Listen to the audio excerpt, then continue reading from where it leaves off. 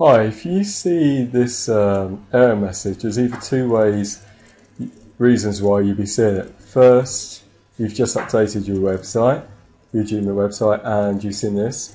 The other one is you've moved your website to a different server, or you've updated your database and you'll see this message. So I'm just going to show you the first one, but method. If you just update your website, you see this error message, is just go to your template admin and go to extensions. Now if you can't access your template manager, just stay and watch to the end of this video. I'll show you what to do.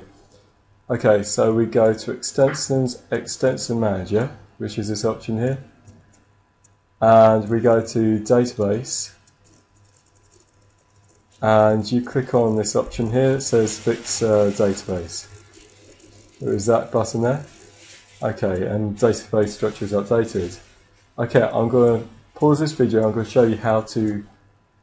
Okay, so if you haven't got access to your Joomla admin and you've got the same error message, you need to go to your website root FTP, and you need to find your configurations PHP. You need to download that onto your computer, and you need to look for the bits where it's the host, the username, the password, and the database, and you need to check in your MySQL are those the same, and that's the reason why you're getting that error message.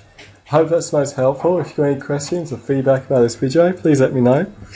And we sell templates on joomlaphotographytemplates.com. If you found this video, please buy one. I'd be most grateful. It would be a nice way to say thank you. No thanks. Bye.